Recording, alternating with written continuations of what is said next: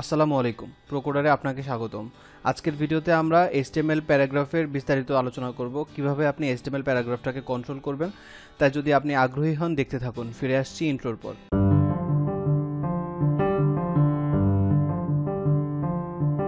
অনেক ধন্যবাদ সাথে থাকার জন্য। শুরু করার আগে একটা রিকোয়েস্ট, যদি আপনি এখনও প্রোকোডারকে সাবস্ক্রাইব না করে থাকেন তাহলে please click the subscribe button এবং পাশে আসা বেল বাটনে ক্লিক করুন, যাতে যখনই আমি নতুন কোনো ভিডিও দেই সবার আগে আপনি দেখতে পান। তো চলেন আমরা আমাদের পূর্বের প্রজেক্ট ওপেন করি। এটা আমাদের পূর্বের প্রজেক্ট ছিল।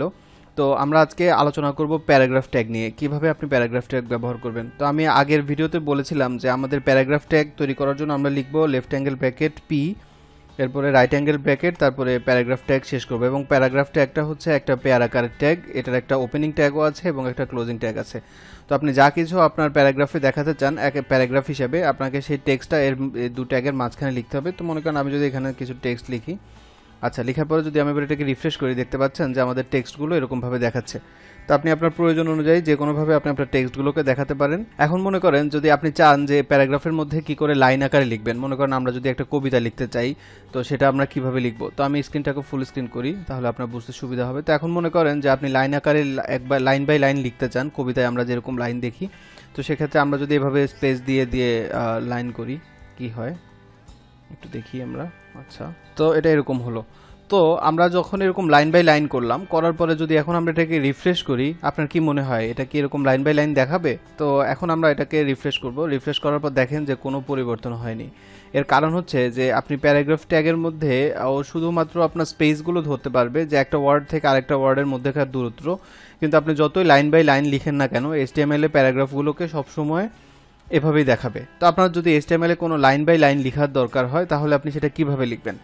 তো যদি আপনি মনে করেন যে একটা লাইন ব্রেক চান, একটা লাইন থেকে আরেকটা লাইনের ব্রেক চান, তাহলে আমরা আপনাকে বলবো যে HTML আপনাকে লিখতে হবে বিআর ট্যাগ দিয়ে। এই যে বিআর ট্যাগ, এটা একটা সিঙ্গেল ট্যাগ, এটা শুধু ওপেনিং আছে কিন্তু এর কোনো ক্লোজিং ট্যাগ নেই, যেমনটা আমরা লিঙ্ক ট্যাগ লিখেছিলাম বা মেটা ট্যাগগুলো লিখেছিলাম, যেটা একটা ট্যাগই শুরু এবং শেষ। আমরা সেরকমভাবে বিআরও সেরকম একটা ট্যাগ যেটা শুরু আছে কিন্তু শেষ নেই, মানে এটা একটা সিঙ্গেল ট্যাগ। তো আমরা এই বিআর ট্যাগটা লিখে প্রজেক্টটা সেভ করে যদি আমরা এবার এটাকে রিফ্রেশ করি, আপনি দেখতে পাচ্ছেন যে এবার আপনারা আমাদের যে প্রয়োজনীয় লাইন ব্রেক সেটা আমরা পেয়েছি। তো একইভাবে আপনি যদি আরেকটা লাইন ব্রেক এখানে চান, আপনাকে এখানেও লিখতে হবে একই রকমভাবে লেফট অ্যাঙ্গেল ব্র্যাকেট বিআর, তারপরে রাইট অ্যাঙ্গেল ব্র্যাকেট লিখে, তারপরে আমরা যদি প্রজেক্ট সেভ করে এবার এটা রিফ্রেশ করি, তাহলে দেখেন যে আমরা আমাদের লাইন ব্রেকটা পাচ্ছি।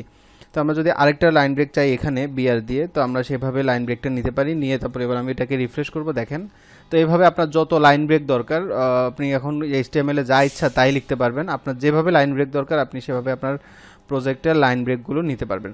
আচ্ছা, তো এইভাবে আমরা আমাদের প্রজেক্টের লাইন ব্রেকগুলো নিব। তো আমরা যদি এখন এখানে একটা লম্বা লাইন দেখাতে চাই, তো সেক্ষেত্রে আমরা যেটা করতে পারি, এখানে আমরা একটা এন্টার দিলাম, এন্টার দিয়ে আমরা এখানে লিখবো লেফট অ্যাঙ্গেল ব্র্যাকেট HR এবং রাইট অ্যাঙ্গেল ব্র্যাকেট দিয়ে এই HRটাকে শেষ করব। এই HR দ্বারা বোঝা হচ্ছে হরিজন্টাল রুল, মানে আপনি এটা দিয়ে একটা হরিজন্টাল লাইন পাবেন এখানে। তো আমি যদি এখন প্রজেক্টটাকে রিফ্রেশ করি, দেখতে পাচ্ছেন যে এখানে একটা হরিজন্টাল লাইন দেখাচ্ছে। তো একইভাবে আপনার যদি প্রজেক্টে আরেকটা প্যারাগ্রাফ লিখতে হয়, আমরা অনেক সময় প্যারা প্যারা করে লিখতে চাই, সব ব্লগ প্রজেক্টেই আপনি দেখতে পাবেন যে প্যারা প্যারা করে লেখা হয়েছে। তো সেখানে আপনি যখন একটা প্যারা প্যারা করে লিখতে যাবেন, সেক্ষেত্রে আমি আপনাকে রিকমেন্ড করি না যে আপনি বিআর ট্যাগ দিয়ে লাইন ব্রেক নেবেন। আপনি যখনই নতুন কোনো প্যারাগ্রাফ ওপেন করবেন, তখন সেখানে আরেকটা পি ট্যাগ দিয়ে সেখানে আপনি আপনার টেক্সটগুলো লিখবেন, তাহলে সেটা আপনার জন্য খুব ভালো হবে। যেমন মনে করেন যে এখানে একটা প্যারাগ্রাফ ট্যাগ এখান থেকে শুরু করে এখানে এসে শেষ করলাম, করে তারপর আমি আরেকটা নতুন প্যারাগ্রাফ ট্যাগ নিয়ে শুরু করলাম এবং শেষ করলাম। এবার আমি যদি প্রজেক্টটাকে রিফ্রেশ করি, দেখতে পাচ্ছেন যে এরকম, মানে প্যারা প্যারা করে লিখতে হলে আপনাকে অবশ্যই নতুন প্যারাগ্রাফ ট্যাগ নিয়ে তারপরে আমি লিখতে বলবো, কারণ এটা হচ্ছে যে পারফেক্ট ওয়ে। আপনি বিআর ট্যাগ দিয়ে লাইন ব্রেক করতে পারেন, কিন্তু বিআর ট্যাগ দিয়ে নতুন প্যারাগ্রাফ শুরু করতে রিকমেন্ড করবো না আমি, কারণ এটা ব্যাড করি।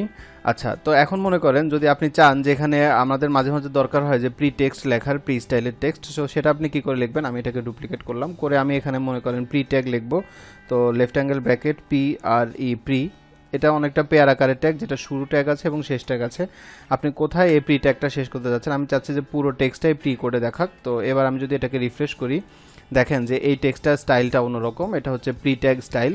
এছাড়া আপনি কি করে ইটালিক করবেন, কি করে বোল্ড করবেন, এ ব্যাপারে আমি বডি ট্যাগের বিস্তারিত আলোচনা করেছিলাম। যদি আপনি সেই ভিডিওটা মিস করে থাকেন, আমি রিকমেন্ড করব আপনাকে ভিডিওটা দেখার জন্য। ভিডিওটার লিঙ্ক আপনি ডেসক্রিপশনে পাবেন, এছাড়া টপ রাইট কর্নারেও পাবেন অ্যাজ এ সাজেশন।